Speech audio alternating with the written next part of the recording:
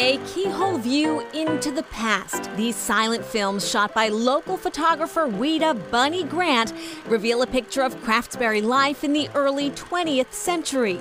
Some places you recognize, like, oh, that's the Bailey House, and then some activities, things that are still happening here. Kristen Ury is library director here at the John Woodruff Simpson Memorial Library, which received the films as a donation.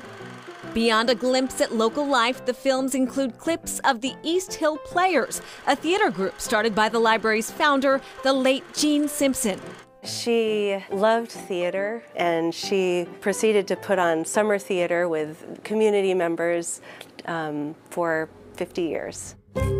Simpson's theatricality is still on display across the library in the form of souvenirs from her life and travels. Over time, I think people came to know that there was this cabinet of curiosities happening, and so things were donated by different community members. One of my favorite things is tiny little dried up potato, and it was donated by Fred Slicer. He carried it in his pocket for a month, and it really helped with his rheumatism, and so he donated that to the library. The spirit of this library is very much a gathering place, a place to connect, and I feel very lucky to be in this role.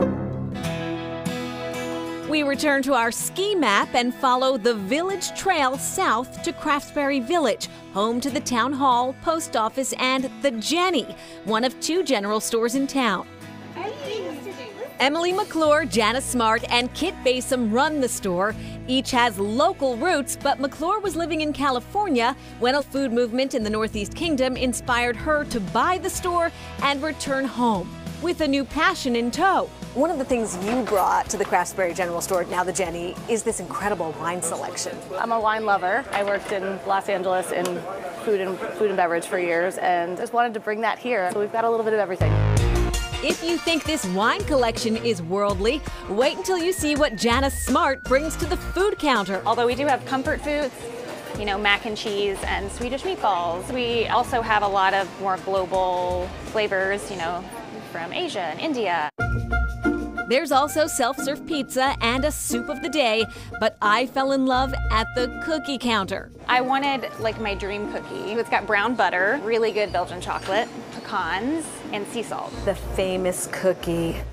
That's a phenomenal cookie. While the worldly offerings make this general store unique, it's the quality Vermont-made meats and produce that make it beloved. Part of what is really important to us is sourcing as many local ingredients as we can, both to support our local economy and all the wonderful producers and farmers who exist here with us. Some of this produce comes from just down the road, where we find Pete Johnson, founder of Pete's Greens. And in about a month, these crops will be growing really fast. Truth be told, most Vermont greenhouses in the middle of a cold winter stretch are little more than large freezers. You know, they're not really happy right now. Which is why this year-round working farm stores cabbage, beets, and onions starting in October. Carrots, too, will last pretty well till about May, typically. And they get better and better in storage. The flavor gets sweeter and sweeter. People love our carrots. Okay, kids, lesson 1. This is what a fresh carrot looks like. And this is what a CSA, which stands for Community Supported Agriculture, looks like. Members get a box from our farm sent to them, and it's basically a share of what our farm produces. Michelle Norfolk and Jesse Haslip help to run the program that sends custom boxes of Pete's Vermont-grown produce across the state. For this week, for instance, we have cress and a little bit of collards and a bunch of roots that are our storage crops. They also offer recipes to help you make the most of it. And the benefits? Eating with the seasons, it just makes you feel so much more vibrant, supports the local community, and it tastes better. And a lot of that great old footage, the film you see in the show tonight, a lot of it comes from about 2 decades worth of Craftsbury history.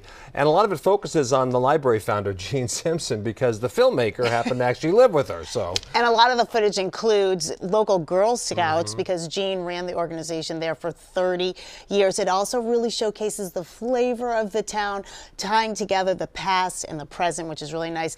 And John Woodruff Simpson Memorial Library, well, that was named after Jean's father. Coming up, Erica goes deep.